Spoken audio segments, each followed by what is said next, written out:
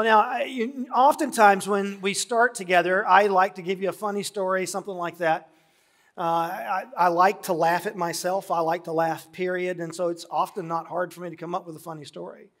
But as I was thinking about today, no funny story to begin with came to mind. In fact, as I was thinking about this particular text and just asking, well, God, what are you saying to me in my life through this text? Instead of going to some place that would be fun, I went to some place that was, in fact, the opposite of fun. As I was looking at this text, my mind went to 2020. Now, I want you to think for a moment about 2020. And I hope you all know and remember what happened in 2020. COVID hit the scene. Maybe you're trying to forget 2020. I certainly would love to forget 2020. But I would say of all the years of my life, 2020 would make the list of one of the three worst years of my entire life. And it wasn't just because of COVID and all of that it represented. It's because of what was going on in the life of our family during that time. Early on, in the spring when COVID was first happening, the lockdowns were all first starting to get underway, my wife's mom, my mother-in-law, wound up going into hospice. So she very quickly developed a profound illness. We didn't see it coming. Everything was fine in the fall. And then suddenly by spring, we're in hospice.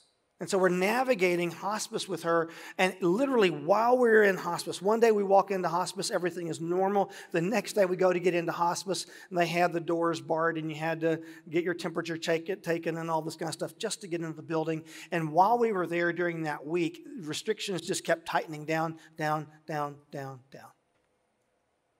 Pam's mom passed away just a few weeks later, and we were going to have her funeral, and no funeral home would let you have a funeral indoors.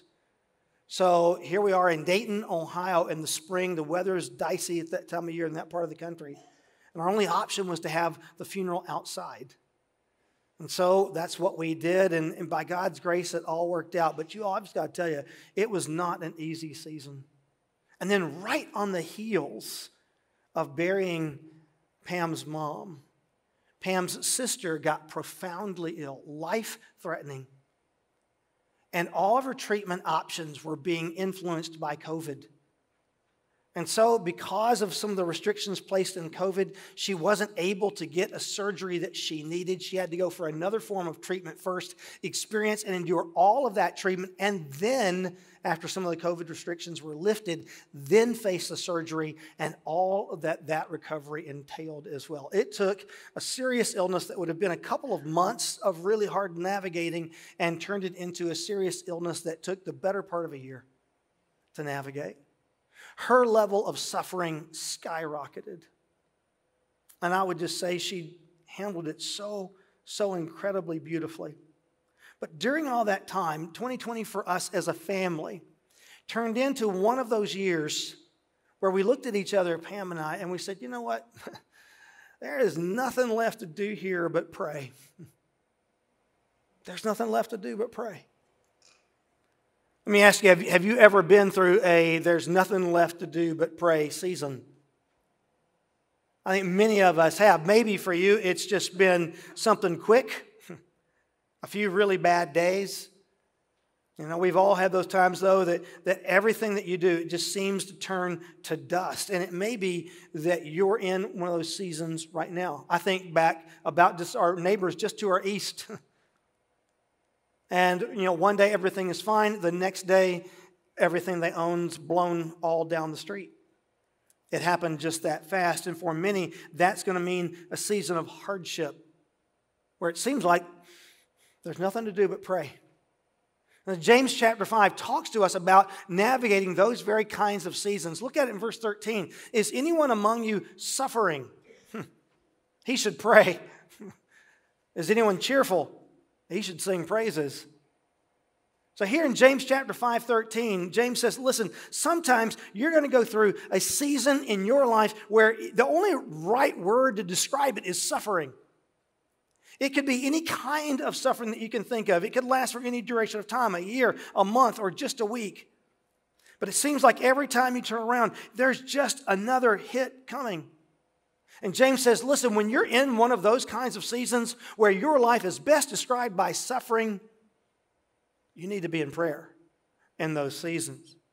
But then in the same verse, did you notice he flips it around and he goes the other direction there? Look at the second part of the verse there in 13.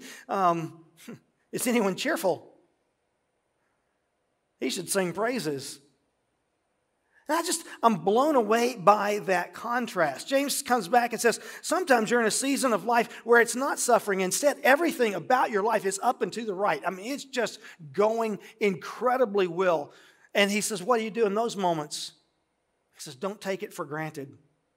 Praise God for those days. And I would submit to you, here's the takeaway. In good times or in bad, when things are going horribly and you are suffering, or when things are going unbelievably well and you are rejoicing, do not make the mistake of cutting God out of the equation. When things are good, be engaged with God. When things are bad, be engaged with God.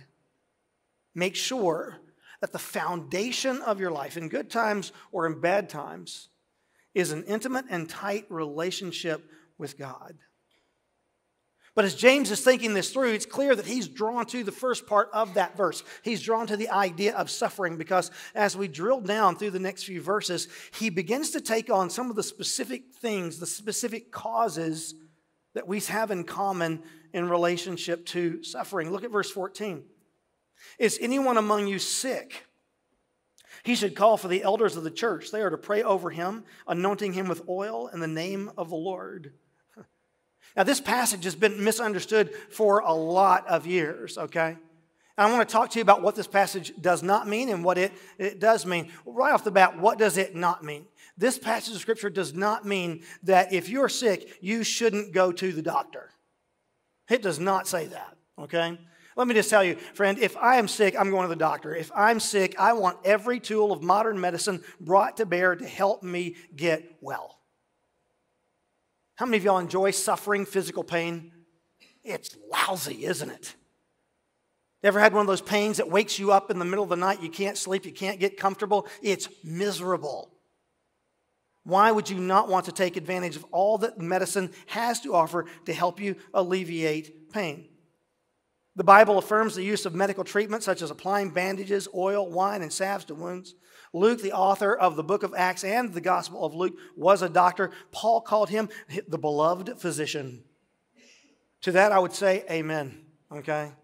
I've often looked at my own doctor and said, I love you, man, bring it in, right? Because it's good to have somebody who's on your side, who can help you navigate seasons of great pain. So bottom line is, if you're in pain, go to the doctor. Don't be that guy, okay? Don't be that girl, okay? That's a minimum. So here, when you look at this, James is not calling us to do less in order to get better. He's not calling us to skip the doctor. James is calling us to do more to get better. Think of it that way. Don't just stop at the doctor. Keep on going all the way from the doctor's office to your church. The picture that James gives here is of somebody who's kind of bedridden. They're ill, they're unable to go to church, and so they call the church and they say, please send the pastors, the deacons, and anybody else that you can find over here because I want good, godly people praying for me. Here at Celebration, we see this happening all the time. People will reach out to us and say, hey, so-and-so is sick, I'm sick, whatever the situation is. Can one of the pastors come and pray with us? We've got a pastor here on our staff. Many of you all know Doug Bedgood. If you know Doug, you know that Doug has a pastor's heart that simply will not quit.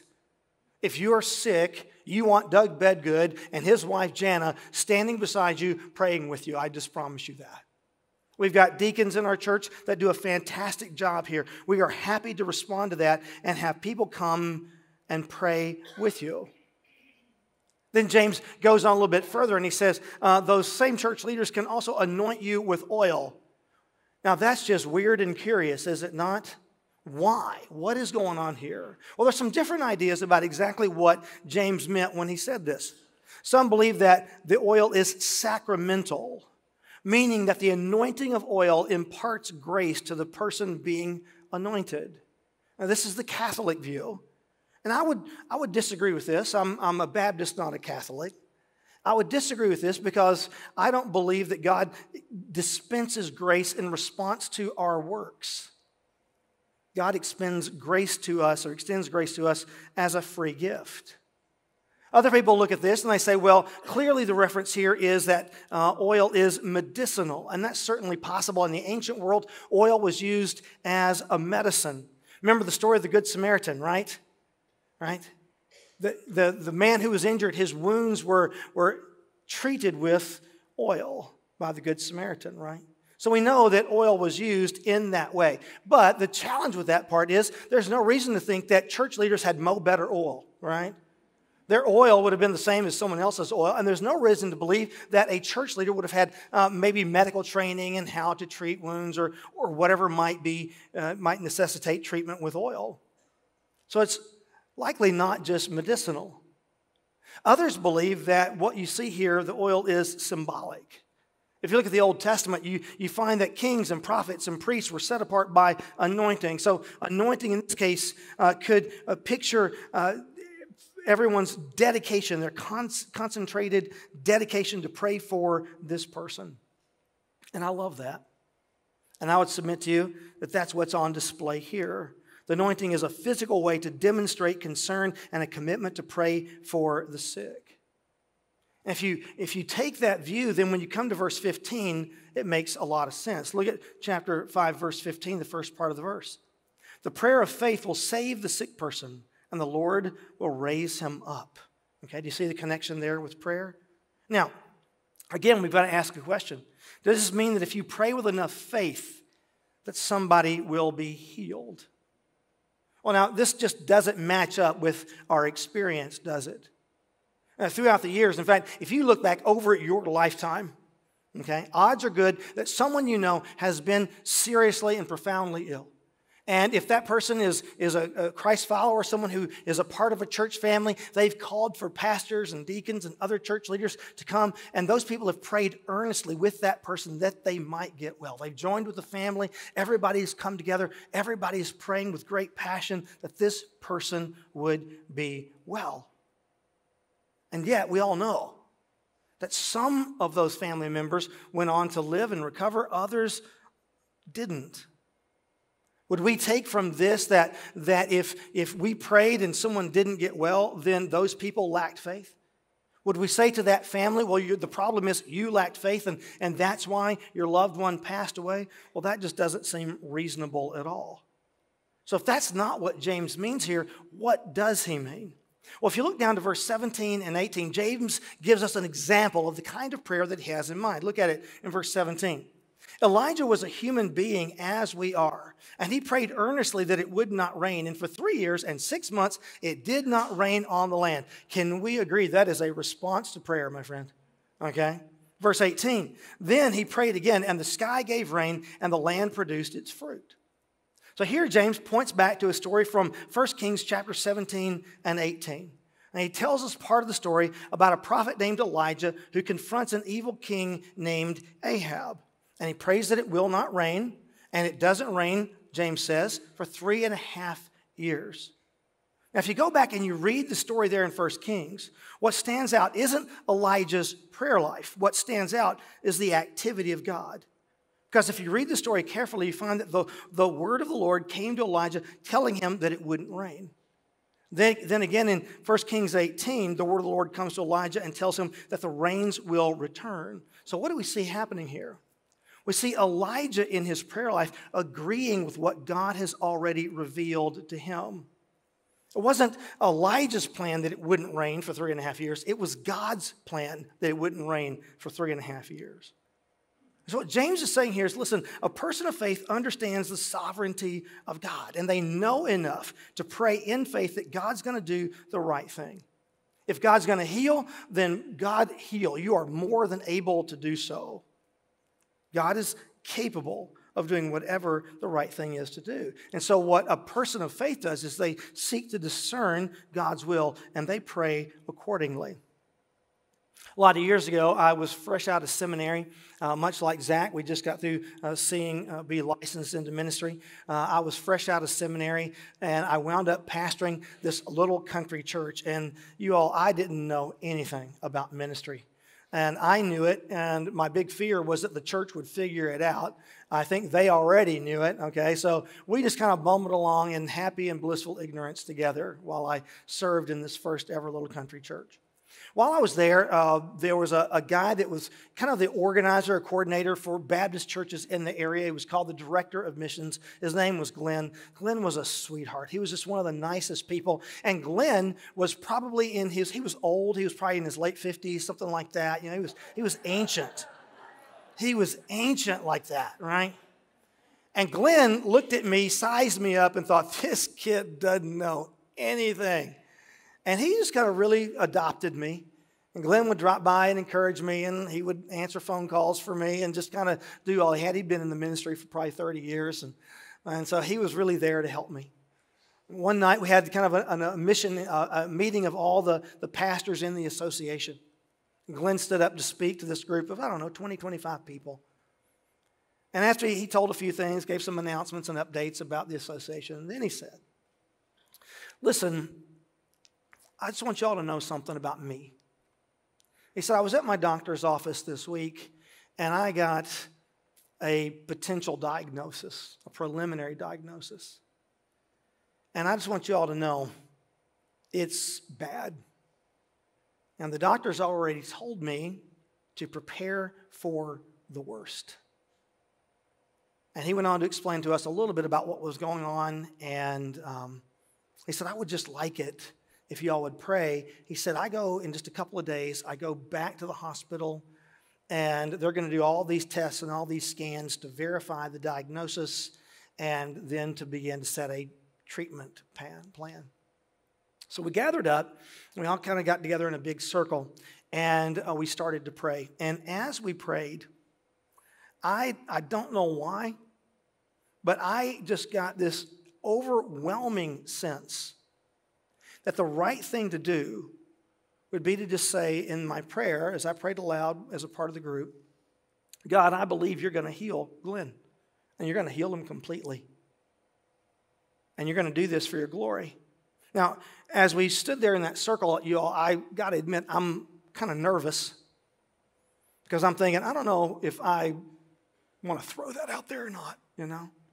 But you all, it was an overwhelming sense that that was the right thing to do. And it really began to feel to me that if I don't do this, I would be disobedient.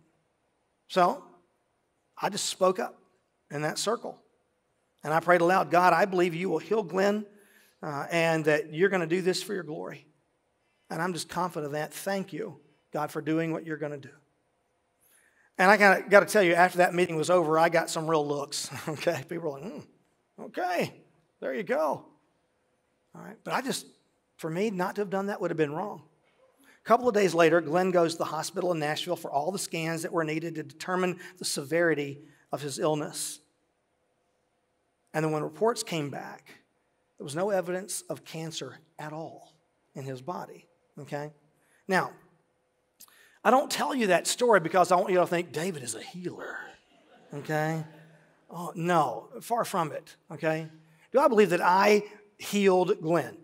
No, I do not believe that I healed Glenn. I want to be abundantly clear there. Do I believe that in that moment, God in his providence revealed to me that he was going to heal Glenn? Yeah, I do. I believe that God invited me to pray in alignment with him about what his plan for Glenn's life was. And I would submit to you that that's exactly what we see going on here in James. He's not describing somebody who's uttering an incantation, right? And because they uttered the right words, God is compelled to heal, whether he intended to or not. That's not at all what he's saying here. He's describing a person of great faith who, like Elijah, tunes their prayers to match what God is doing. So that's the first part of verse 15. Then you come to the second part of verse 15, and it's just as stunning as the first part. Look at the second part. If he has committed sins, he will be forgiven. And so as you look at this part of the verse, you're going, wait a minute, is James saying that all or even most illnesses are a result of sin? Again, no, that's not what he's saying at all. Is he saying that some illnesses can be the result of sin? Yeah. That's exactly what he's saying. And even today, with all the scientific capacities that we have, we know that what James is saying here is absolutely true, right? For example, we know there's a link between promiscuity and certain diseases, right? We know that that's the case. We all know that there are certain behaviors that we can engage in life that are absolutely risky. If you engage in those behaviors, it might go very, very badly for you. The connection between sin and sickness can be obvious. But that's only one example of how our physical health can be impacted by sin. For example, it's well known that guilt, the kind of guilt that goes with unconfessed sin, can trigger problems like OCD, anxiety, and depression. And these ailments can trigger problems like sleep or digestive disorders. And the longer we wait to deal with the underlying cause, the problems just keep getting worse and worse and worse. So with all of this in mind, James says, hey, listen, you've got to do something about this. Look at verse 16. Therefore, confess your sins one to another and pray for one another so that you may be healed. The prayer of a righteous person is very powerful in its effect. So James just challenges us here to lean into our church family and to confess our sins one to another and to recognize that by dealing rightly with our sin, we find healing both spiritually and sometimes physically as well. Now, as I'm working on this, I'm thinking about confessing our sins one to another, going to the church and confessing. I thought, what would that look like? Then I thought, would it be a good idea for us on Sunday mornings to just have an open mic right here? And, I would just say, hey, everybody, if you would like to confess your sins to the body, come on down, right? Can you imagine? Now, if I would hope that many of y'all go, I'm not doing that. I'm not going there. That'll be a lonely mic, okay? That would just be kind of odd, would it not? Okay? And I don't believe that's what James is advocating for here at all. I think what James is saying is, listen, you need to lean into your church family. You need to develop within your church body the kind of deep relationships that open the door for there to be a safe and appropriate environment for you to be honest about the sin with which you struggle. Pull in close. Find some good people who will hold you accountable, who will engage you, and get those people together and confess your sin. Because we find grace in that. We find healing in that. We find relief in that. And this is just intensely practical stuff from James. Because most of us deal with the reality of suffering or sickness or setbacks from sin in real time in our life, don't we? Now, this is just a part of where we live. So let's put all of this together and just learn what is it exactly that James is telling us to do in order to find relief from suffering or from sickness or from sin. As I read this, one of the things that came to my mind was, David, you need to take care of yourself, of your body. You just can't take your physical health for granted. I don't know about you all, but I don't want to suffer and be sick. What about you? I'm sick very, very rarely. I got a summer cold this summer. I coughed for 2 months. I'm like, what are we doing? Okay? This is not me. Okay? That's just not how Pam will tell you, I whined like a baby for 2 months. Okay? I was not stoic in a man. I was like, I'm still coughing. I mean, it was ugly. Okay? It was ugly. All right? I don't want to be that way. I don't enjoy suffering at all. So there's some things that I can control, some things that I can't control about my welfare, right? I can't control everything about my environment. I can't control my genetics. They are where they are. I'm not getting any taller. I've waited for a lot of years for that to occur. Here I am. Okay, there are a lot of things about my physicality that I cannot control.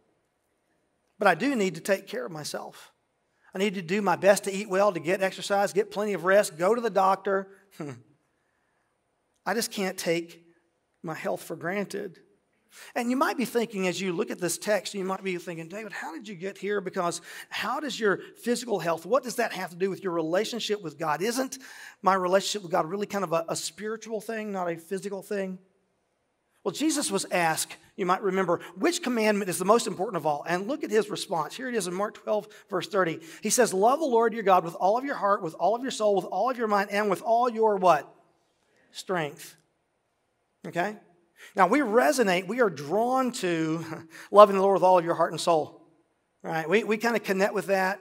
We want to be about that. That's really good. Loving God with your mind, that sounds like work. That's starting to sound like school, right? But at the same time, we recognize that there is enormous value in learning more about God, learning more about His Word. So we can buy into that. But when it comes to loving God with all of our strength, with our physicality, with our bodies, we tend to want to look at that as an afterthought. And here Jesus is saying, don't do that. Do your best to be able to love God with all the physical capacity He has given you.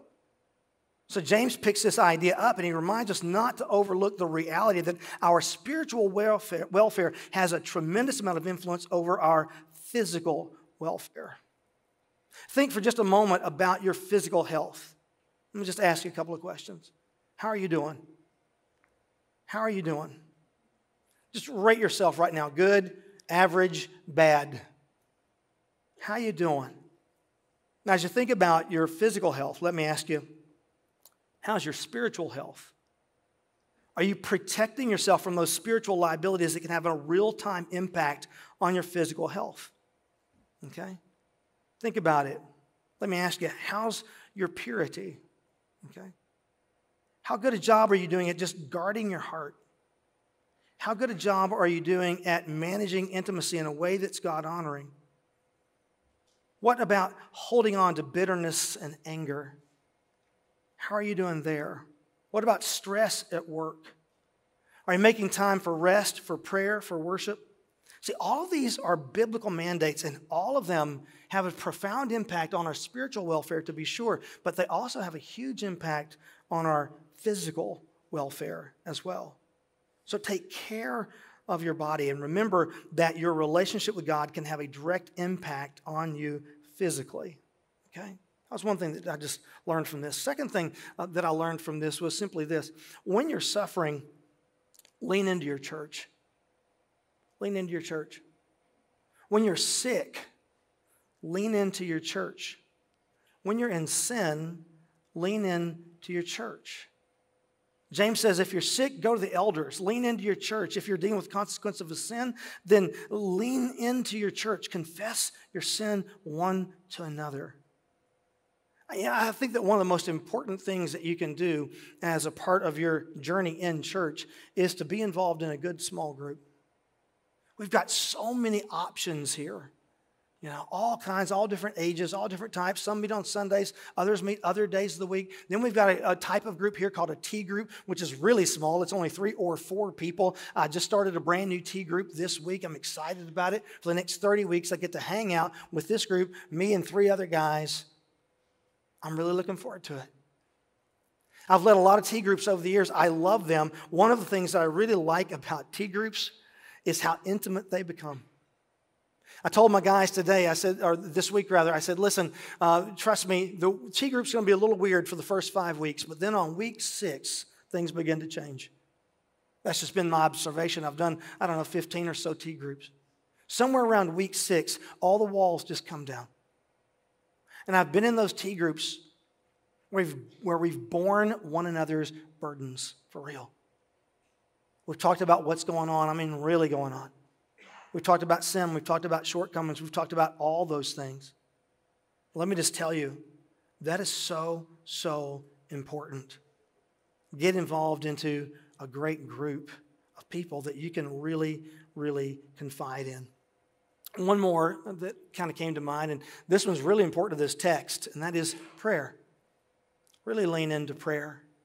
The word pray is mentioned 7 times in these 5 verses. You think prayer is important to James? Really matters a lot. It may be that right now there are some real barriers for you in praying, and you're dealing with those. For example, one barrier to prayer is that you just simply don't make time to do it. You're just so busy. You got so many things happening.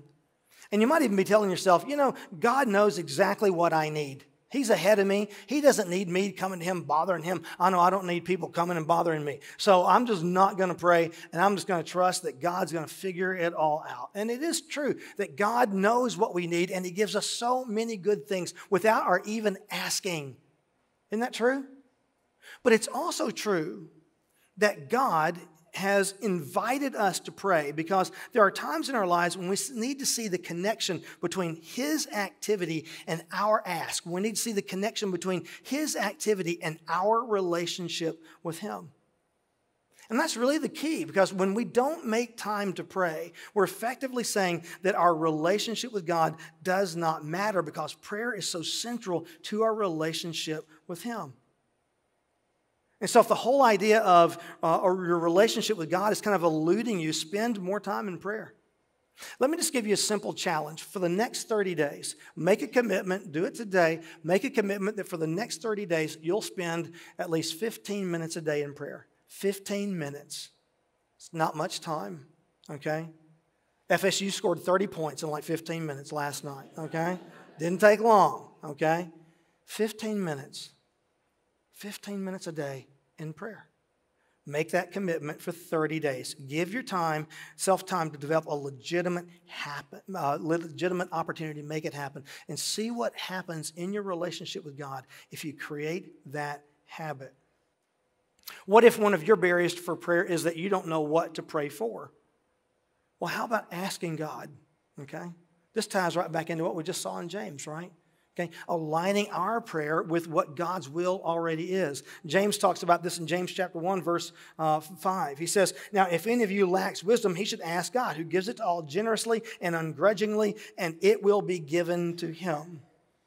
Let me just tell you, God wants you to have the wisdom necessary to ask for the right things when you pray. So let's say that somebody that you love is ill and you want to know how to pray.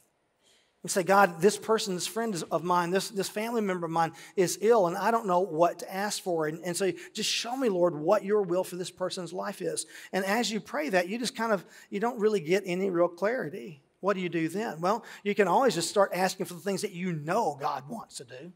God, I know you want what's best for this family. God, I know you want this family to come to know Jesus Christ. God, I know you want a kingdom impact on all the friends and so forth, the people who are connected to this person, everyone who is watching is a part of this process. You love every single one of them. God, I want you to declare your glory to every single one of them. You can always pray right there. He said, yeah, but David, I just want to pray that my friend gets well.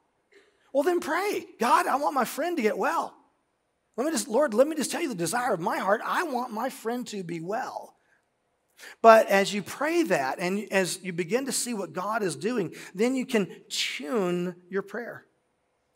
It may be that as you pray, God, I want this person to get well. But as you continue to walk with them, you begin to realize God has other plans. Have you ever been with someone who is near the end of their life and you go in with them and you're very saddened by what's going on? And as you speak to them and you're like, man, we're praying that you get well. And they look at me and they say, I'm praying that I get out of here. I'm praying that I wake up in heaven. I'm praying that I get to go home and be with the Lord. I'm excited for what comes next. Have you ever been with somebody like that? So do you see what I'm saying here? It's okay to tune your prayer and say, Lord, I see what you're doing. You're about to take this person that I love home. So God, my prayer is that's exactly what happens. My prayer is that you give them a taste of your glory, and you do it soon. And God, thank you. Thank you that this is not the end. Thank you that suffering is not the end. Thank you there is an eternity to look forward to for those who are in Jesus Christ. And you just align that, right? And you realize, sometimes when I pray for what I want, God, his answer is no. And when I hear God say no, then I have to have the wisdom to say, God, I'm going to change here. I'm going to tune what I'm praying so that it aligns with your will, because I want your will to be done, not my will to be done. And when we do that, what are we declaring? We're saying, God, we recognize that you are good. And God, we recognize that you are wise. And we trust you to do the best thing possible right here, right now. Hey, let me just ask you, are you going through a season of suffering right now? Is that where you're at? One of those seasons where it seems like, man, there's nothing left to do but pray. Let me just say, man, if you're in that season, you want to be able to stand firmly on your relationship with God. That's your foundation. That's what you got. Okay? God has provided us with these resources, the church and prayer and so, but it all flows from a relationship with God. And if you're here today and you do not have a relationship with God, why would you leave here today facing the crises of this life alone? Why? Why not just say today is the day? Let's pray together right now. Father, we love you.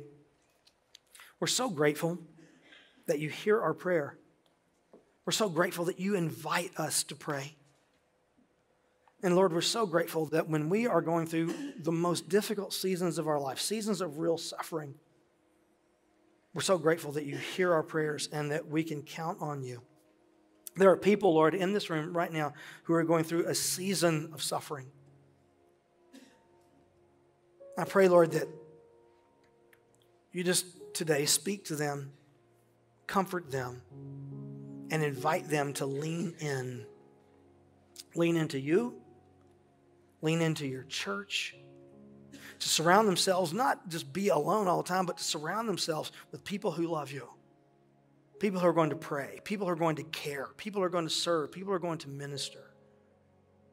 Even people who will hear the confessions of our own sinfulness and still love us anyway.